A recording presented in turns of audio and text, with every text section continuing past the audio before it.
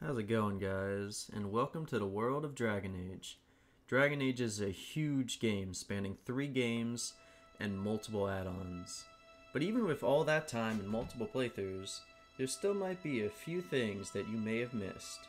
Little details, theories, facts, or interactions that might be not too well known. Well, I'm here to try to unearth them today with 10 facts you may not have known about Dragon Age Origins, specifically in Ostagar. So let's get right in with number 1. The first thing we learn about Ostagar comes from Duncan when we're first running in. We learn that it was built by the Tevinter Imperium to keep out the Wilders, which are the Chastened, and that also that the Grey Wardens used it as a final stand, and that it's fitting that we use this. But what you might not know is that Ostagar had not been used for 300 years prior to the 5th Blight that takes place for the hero Ferelden. And the Wilders that were used to chase out were actually the Chastened, which were much more numerous during the reign of the Tevinter Imperium. The very fact that this ruin still stands and it can be used for war is a true testament to the dwarvers who built it and the power of the Tevinter Imperium during this time. Coming in at number 2, we can't talk about Ostagar without the most important building to the player, the Tower of Ashal. Tower of Ashal is named after Ashal, who was the Archon during the time of Ostagar's construction.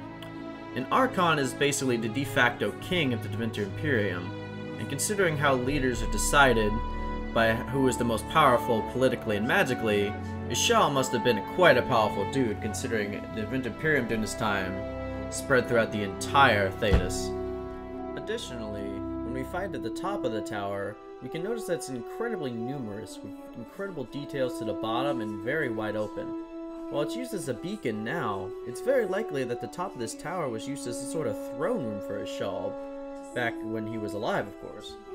A bonus theory about the Tower of Ashal is that we learn a lot from the Tower Guard during the daylight hours of Ostagar, who is a soldier of Loghain, and he tells us that it was built by the dwarves, but also that he mentions some lower levels of the Tower of Ashal that they're currently being investigated.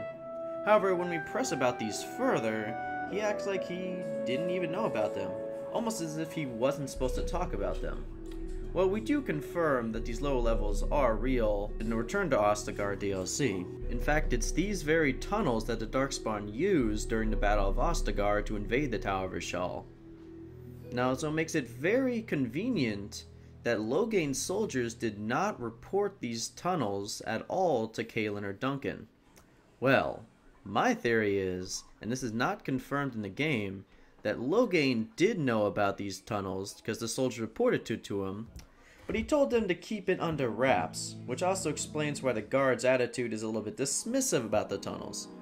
This is so his plan for betrayal later on could likely go more without a hitch, as it could easily have said that the tunnels are the reason why this flare didn't go off.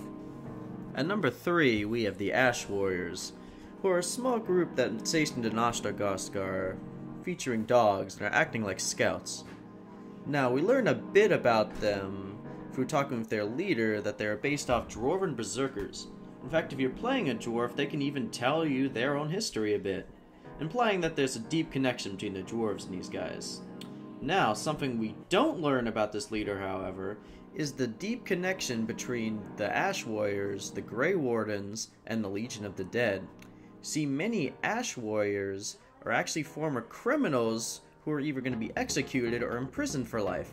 However, they were recruited into the Ash Warriors instead, and their records are almost completely destroyed or sealed, which is very similar to how the Legion of Dead or Grey Wardens operate, as once they go into the Order, they never come back and their past is completely absolved. This also explains the Ash Warriors' fighting style, as they fight like berserkers, and the leader even states that they fight like every battle is their last, and they're not afraid of death. Either way, the Ash Warriors are severely undercovered, despite the Legion of the Dead and Grey Wardens in later games, and I would hope that we get this solved by either a companion or a DLC or something in the future. At number 4, we have Pick, the Elven Messenger running around Ostagar. He has a unique sword called Sir Garland's Sword. Through dialogue, you convince him that you're supposed to deliver an item of his, and through a persuasion check or high cunning, you can have your very own sword of your own. Funnily enough, you can also kill him and take the sword off of him. And also in the description of the sword, it reads that this knight will now have to use his fork in the Battle of Ostagar. The sword gives a +2 attack and 10% physical resistance, and it's generally a pretty good sword, especially this early on. Halfway through at number 5, let's talk about pickpocketing. There are plenty of soldiers all around the camp that you can pickpocket. Even on the quartermaster, there's a unique belt called Hardy's Belt that gives 1 constitution. It's pretty good. However, this was probably all known. Now what you might not know as a tiny detail is that if you steal from one of the soldiers but get caught, a knight will approach Duncan, accusing you of the theft. Duncan will take your side in the argument, but take your side after, and tell you that while he doesn't have a problem with it, you should refrain from using your skills and getting caught. You can even pickpocket Duncan and Alistair, though that requires especially a high cunning to do.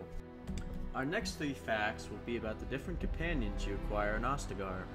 First off is Davith, a rogue and fellow Grey Warden recruit who tries to give off a roguish charm and boast about his skills of stealth and thievery. Well, after he joins your party, you can learn a bit more about his past. He has spent the last 6 years as a wanted thief in Denerim, picking locks, pickpocketing, and even claiming to be deadly with a dagger. In fact, he was recruited into the Grey Wardens by pickpocketing Duncan, but then getting caught by the guards, where he was conscripted by Duncan himself. Now what's funny about all this, however, is despite all this boasting Davith does, he is actually pretty useless when it comes to roguish traits. He can't pickpocket, he has low cunning, which makes him unable to open any locks in the Kokari Wilds. His only real roguish trait is the fact that he can stealth, which proves moderately useful. Alas, while he isn't the most useful, he at least tries to provide some witty banter to make up for it.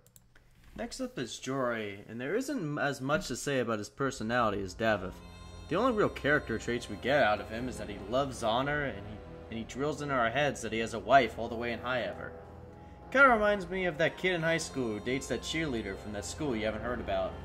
Nevertheless, this detail is surrounding Jory's death, as during the joining he refused to actually drink the Darkspawn blood, and tries to escape before being promptly stabbed to death by Duncan.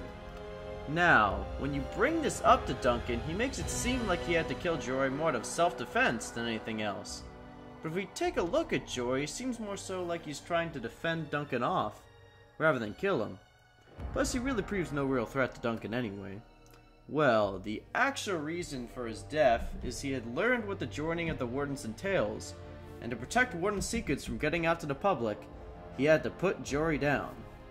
Our last, but certainly not least companion fact is about man's best friend, the Mabari Hound, who you can name anything from Rex to Fluffy to George Bush.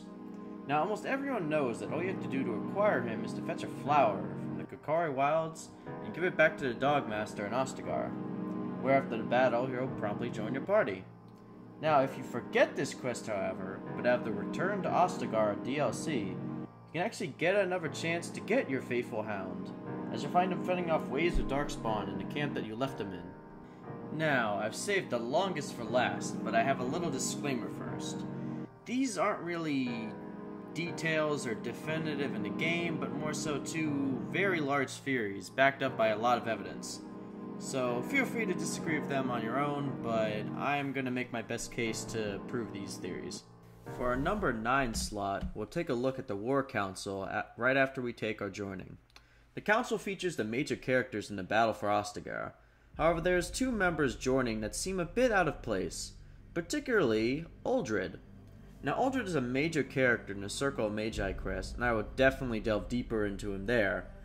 Now, the only thing Uldred actually says during the War Council is saying how lighting the Tower of Ashal is unnecessary, and that he is an alternative. But before he can finish, the revered mother dismisses this suggestion. Now at first, this is easy to ignore, as we can chop this scene off to just another time the Chantry forbids mages from being mages. However, from what we learn later on, this scene may highlight a deeper meaning. You see, we learn from the Circle of Magi quest that Uldred and Loghain are in an alliance, and directly after the Battle of Ostagar, Uldred heads back to the Circle to convince the mages to join Loghain's cause. Loghain in return promises to give the Circle more freedom. Now, we don't know how long these 2 have been working together, but it's safe to assume here that they made this alliance prior to the Battle of Ostagar. Now, knowing that his interest in the Tower of Rashal take on a deeper meaning, we can start to see why he actually wanted to make this suggestion. As guess whose men are actually guarding the tower to defend themselves? Logain's. And guess who's planning to retreat in a battle, leaving his men in that said tower to defend for themselves? That's right, Logain. Aldred isn't interested in the tower himself, but Logain probably asked this favor of him so that Logain could pull his men out of the tower, both to send men loyal to him and to spare some lives in the coming battle. It's also fair to assume that whatever Aldred's suggestion was to signal Logain would have intentionally failed, as Logain wants to make Kaelin's death seem as much of an accident as possible. Now again, we don't know this for sure, but there's definitely something more going on here. Finally, for our last spot, we're going to take a look at the Council again, but this time focusing on Kaelin and Alistair, two really important characters that I've completely neglected so far in this video. Now we learn later on in the story that Alistair is actually the bastard son of Merrick, who is Kaelin's father, which makes them half-brothers. Now Kaelin isn't actually supposed to know that Alistair is related to him.